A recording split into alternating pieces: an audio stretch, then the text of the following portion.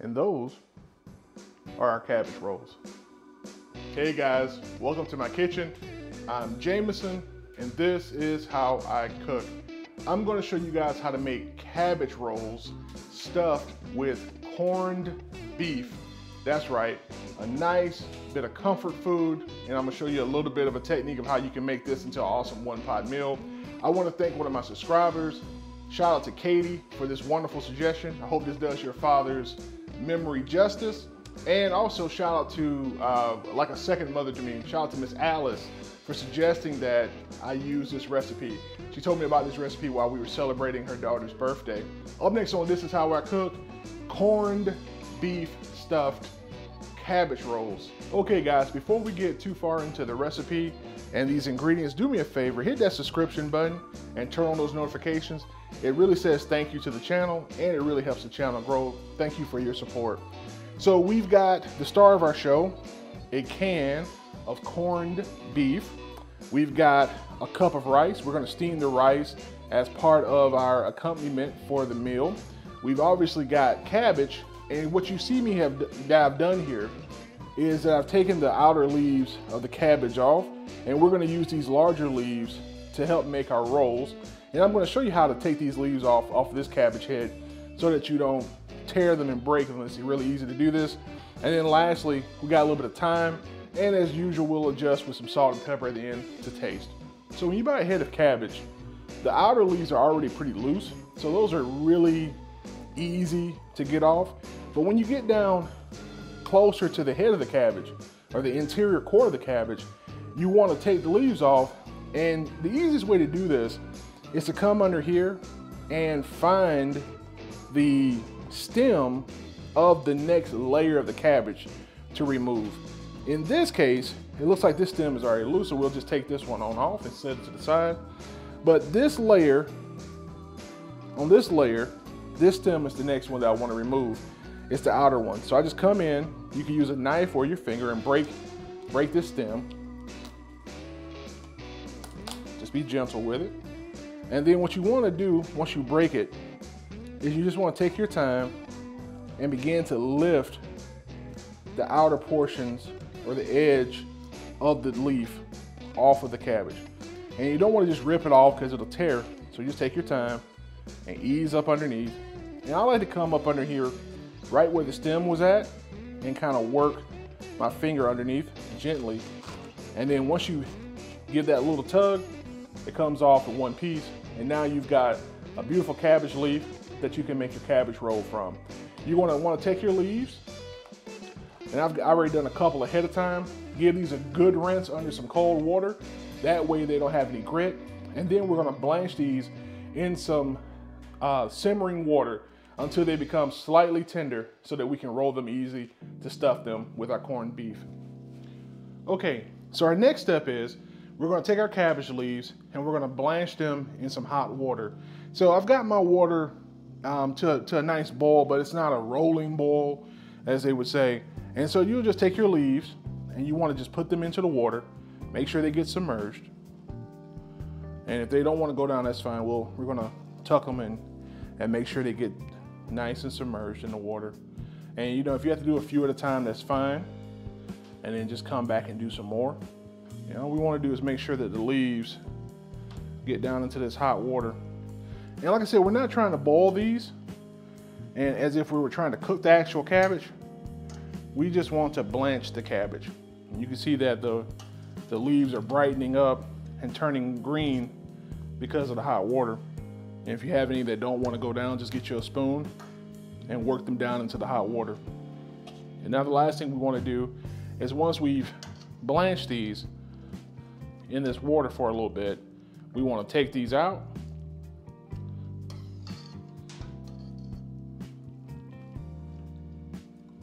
and let them drain.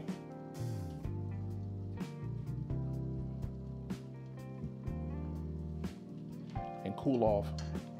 All right, so our next step is we've got our corned beef, and what we're gonna do is we need to microwave this just a little bit. When it comes out the can, it has a lot of congealed fat, and so we wanna loosen this up a little bit, this loaf up, so that we can actually manipulate it, season it, and then stuff it into our cabbage leaves. I'm not trying to cook it, so I'm gonna microwave this probably for about 1.5 minutes. And so all we want to do now at this point is just break apart this loaf. I didn't drain anything out of this. I didn't take anything out. I want all those juices in here. Next thing we're gonna do is we're gonna add in some of our thyme. I'm gonna put in a pinch of pepper. We're gonna adjust this with a little bit of salt. I'm gonna put in a little bit of onion powder as well. A little bit of garlic powder.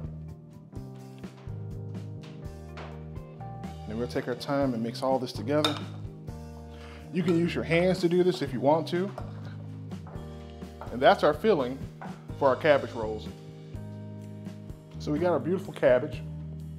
And so what we want to do is take some of our filling here, our corned beef filling, and we just want to lay a good bit in.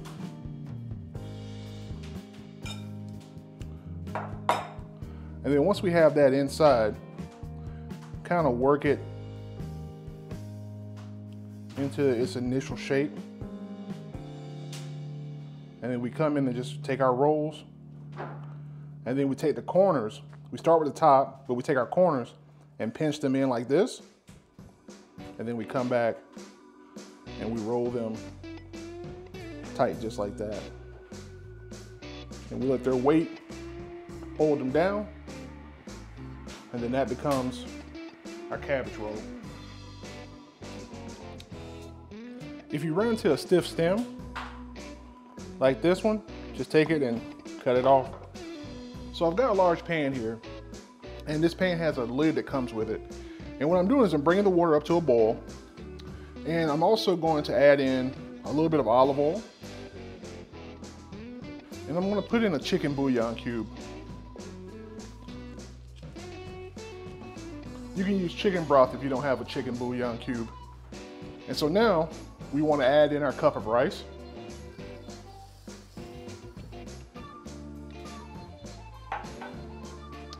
And what we want to do is spread this out evenly. So every place there's water in here in the pan, we want to get our rice spread out there.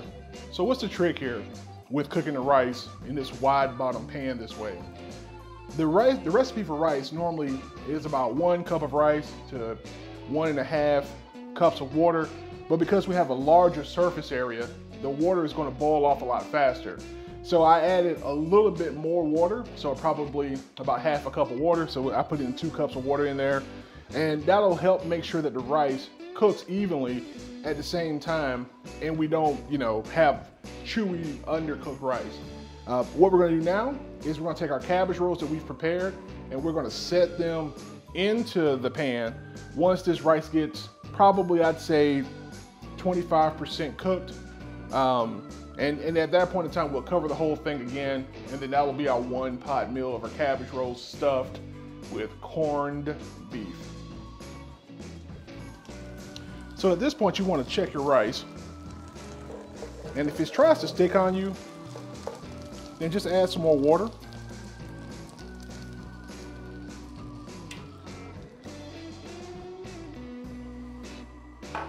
Because it cooks really fast this way.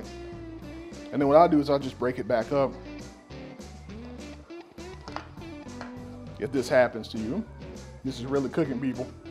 And so what I'm gonna do now is I'm gonna take my beautiful cabbage rolls I've got, and we're gonna lay them right in here so that they can steam as this rice finishes cooking.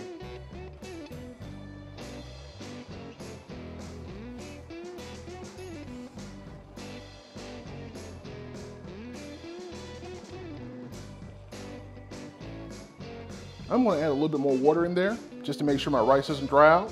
And then all this is gonna steam together and finish cooking the rolls. Close this up and allow all that steam that's accumulating in there to boil. And once the rice dries up, then you're gonna have a beautiful set of steamed cabbage rolls stuffed with corned beef, and it's a whole 1-pot meal. Okay, our rice looks fully cooked. Still got a little bit of moisture left in here. and the cabbage is nice and steamed. The way you can tell is because you can see through the leaves. They become translucent, especially the lighter leaves. And so at this point, we're practically done. I had to add a little bit more water to my rice because it dried out before it was actually done and the cabbage rolls were steamed. So if that happens to you, just add some more water. Okay guys, let me show you how we plate this up. So the first thing I like to do here is I'm going to be gentle and get some of this beautiful rice. And we're going to create a nice bed of this rice. And you may have to move your rolls around to get to your rice, but that's okay.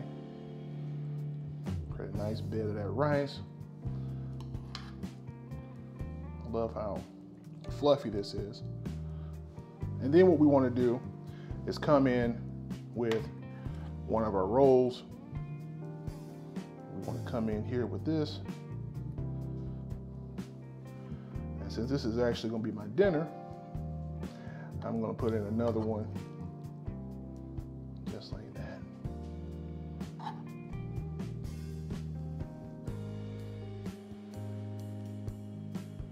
There we go. And those are our cabbage rolls. Okay guys, time for the taste test. Let's get some of this cabbage.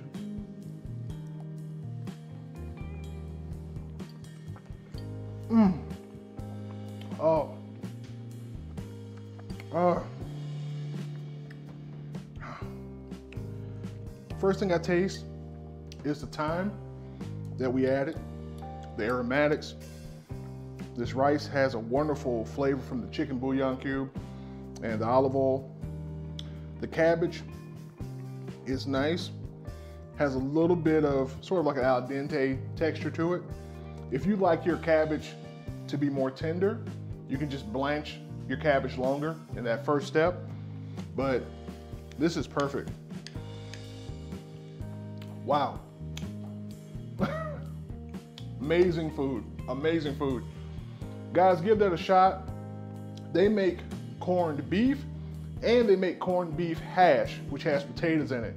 If you want potatoes inside yours, get the corned beef hash. If you don't want potatoes inside yours and you want to make your own custom mix of stuffing, then just get a can of corned beef and add your favorite ingredients to it. Guys, thank you again for watching my channel. I'm Jamison, and this is how I cook.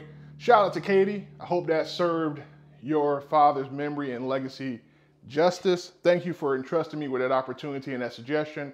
And Miss Alice also, thank you for a wonderful recipe. You guys be good. I gotta go finish dinner because I'm starving. Man, this is perfect. This isn't even St. Patrick's Day. It's St. Jamison's Day. And I'm enjoying this.